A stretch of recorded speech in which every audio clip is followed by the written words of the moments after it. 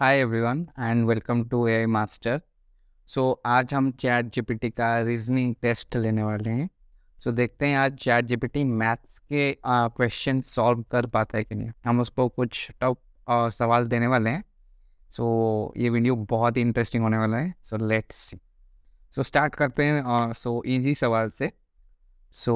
If I have 10 apples, I eight one apple, then how many apples do I have? ये बहुत ही simple सवाल है। इसने answer भी सही दिया है। If you have 10 apples and you eight one Apple, then you would have 9 apples left.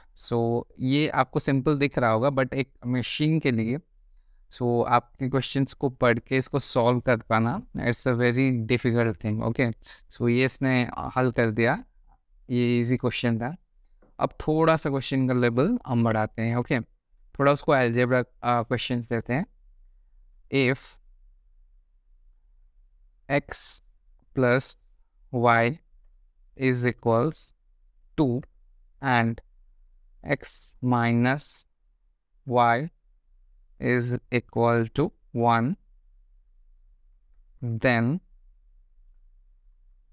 find x and y. Okay, ये रैंडम सा सवाल मैंने उसको दिया। Let's see. Okay, fine. Okay, उसने पहले तो 2x इक्वल्स 3 कर दिया, x equal to 3/2 and y equals 1/2। I think ये सही जवाब है, या 3/2 प्लस 1/2 या 2, एंड 3/2 माइनस 1/2 इज़ 1। हमने जो क्वेश्चन पूछा था, इसने एक्चुअली इसका सही जवाब दिया है। आप देख सकते हैं, इट इज़ वेरी स्मार्ट। ये पूरा इक्वेशन भी सॉल्व कर सकता है। आप इसका आप समझ सकते हो हाउ पावरफुल इट इज़। बच्चे इसको डायरेक्टली यूज़ कर सकते हैं। उसका क्वेश्चंस को, उनका जो भी क्वेश्चंस है, होमवर्क क्वेश्चंस है, डायरेक्टली यहाँ चैट जीपीटी में बस डाल देंगे तो सोल्यूशन ऑटोमेटिकली निकल के आ जाएगा। अभी हम थोड़ा सा रीजनिंग टाइप क्वेश्चंस, जैसे कि जनरली हमारे आते हैं कॉम्पिटिटिव एग्जाम्स में, उस टाइप का कुछ देते हैं।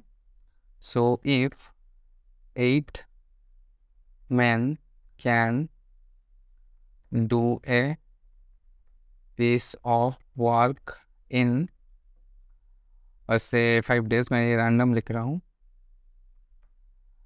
7 women can do the same piece of work in 4 days.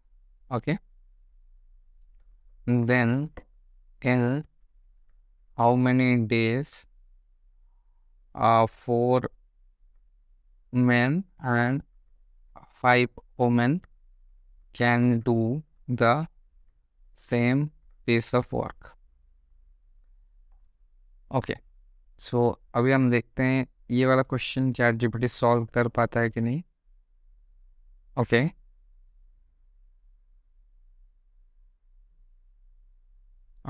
इसने क्या किया है पहले।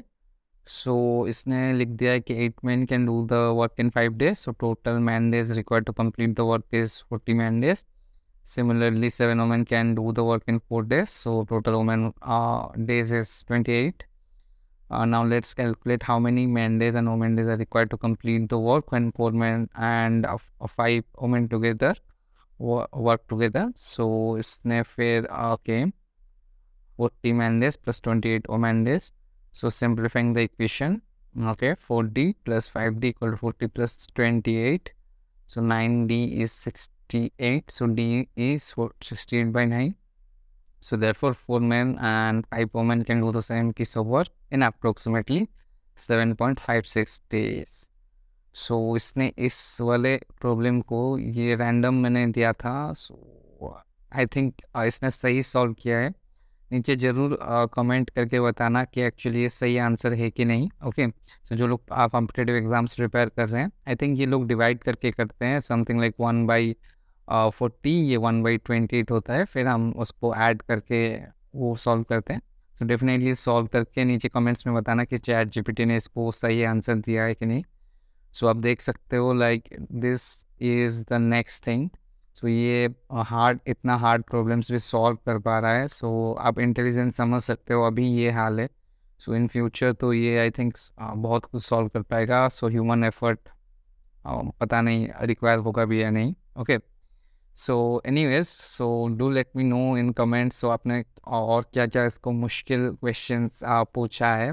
Okay, and recently like JEE के क्वेश्चंस सॉल्व नहीं कर पाया था, but in future I am pretty much sure कि वो भी सॉल्व कर देगा ये।